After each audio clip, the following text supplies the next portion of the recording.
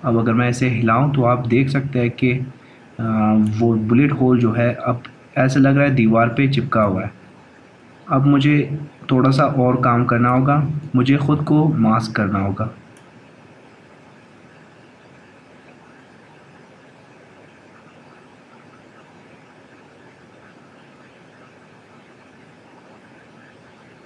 अच्छा, मास्क किस तरह करते हैं हम लोग? इसे डुप्लिकेट करें और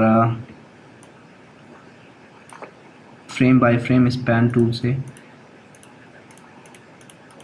करते जाए, इस तरह रोटोस्कोप करते जाए अपने आप को। और इस वीडियो को जिसे आपने मास्क किया हुआ है उससे वॉल हिट और इस बुलेट होल से ऊपर रखें तो ये सही होगा।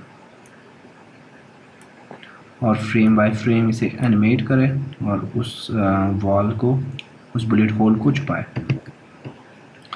अब नए वर्जन में एक और ऑप्शन भी है जिसे एक मिनट मैं इसे डिलीट करता हूँ पहले।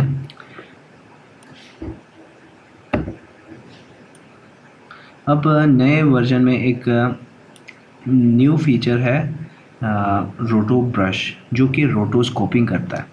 ये हर वक्त परफेक्ट नहीं होता, लेकिन दो कंट्रास्ट ऑब्जेक्ट को अच्छी तरह ये रोटोस्कोप कर लेता है, बहुत फास्ट, तेज़ी से। अब मैं अपने आप को वो करूँगा, मास्क करूँगा यूजिंग रोटो ब्रश। मैं इस पे एक अलग वीडियो भी बनाऊँगा। इस वीडियो में मैं बस तेज़ी से अपने आप को रोटोस्कोप करूँगा। मैं चाहता हूँ इधर से, इस फ्रेम से मैं अपने आप को रोटोस्कोप करना चाहता हूँ। मैं इसको छोटा करूँगा इस फ्रेम तक।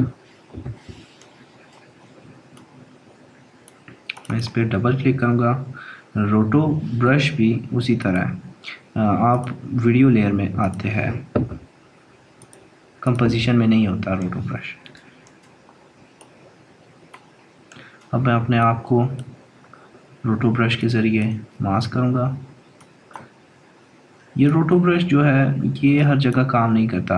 अब ये वीडियो जो है ये मैं जो हूँ वो बैकग्राउंड के साथ बहुत मतलब सेपरेट हूँ, अच्छी तरह कंट्रास्ट है।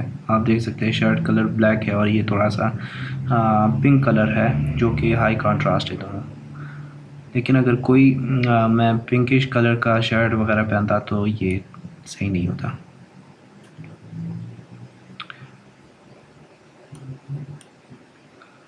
मैं इसे कुछ फ्रेम तक रोटो ब्रश के ज़रिए वो करता हूँ मास्क।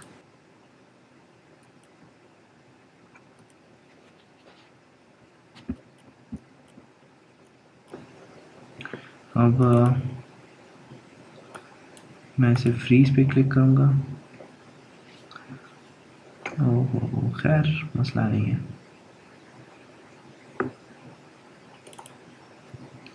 अब मैंने रोटो ब्रश के ज़रिए अपने आप को मास्क किया है। आपको दिखाता हूँ किस तरह।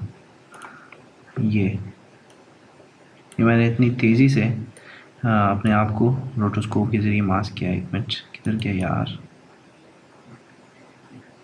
ये थोड़ा सा इसमें वो है, अगर मैं काम करता ये भी ठीक होता। खैर, और इसके एजेस जो है उसे भी मैं ठीक कर सकता था, लेकिन इस वीडियो में मैं आपको बुलेट होल सिखाना चाहता हूँ। इतने डेप्थ में मैं नहीं जाऊँगा रोटो ब्रश के। रोटो ब्रश पे मैं एक अलग वीडियो बनाऊँगा, तो आप टेंशन ना लें। खैर है, चलिए, एक रफ़ मास्क बन गया है। अब मैं इस रोटो ब्रश वाले लेयर को बुलेट होल और वॉल हेड के ऊपर रखूँगा तो वो छुप जाएगा। ये आप देख सकते हैं।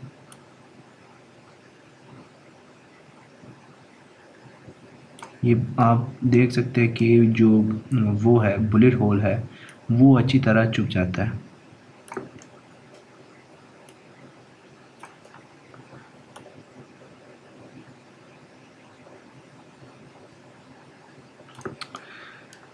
हाँ, खैर, तो इस तरह हम लोग अपने वीडियोस में बुलेट होल्स डाल सकते हैं।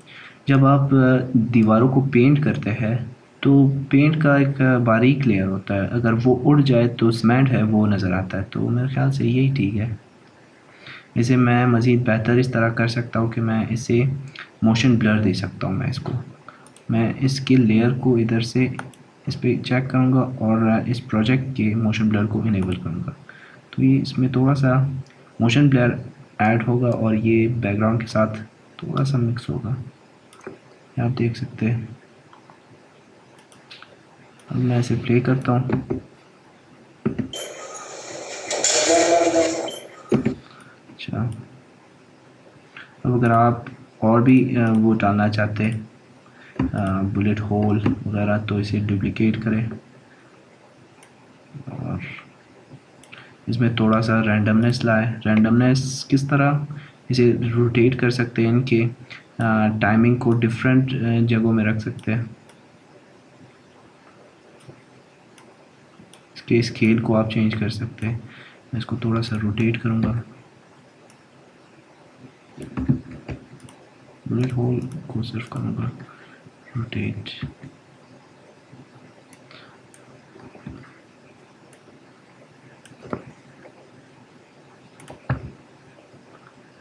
देखते हैं।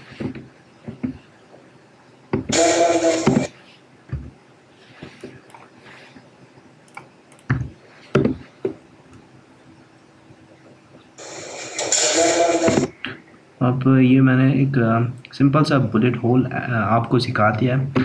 आप जब इसमें साउंड इफ़ेक्ट्स वगैरह डालेंगे तो ये मज़ीद अच्छा लगेगा।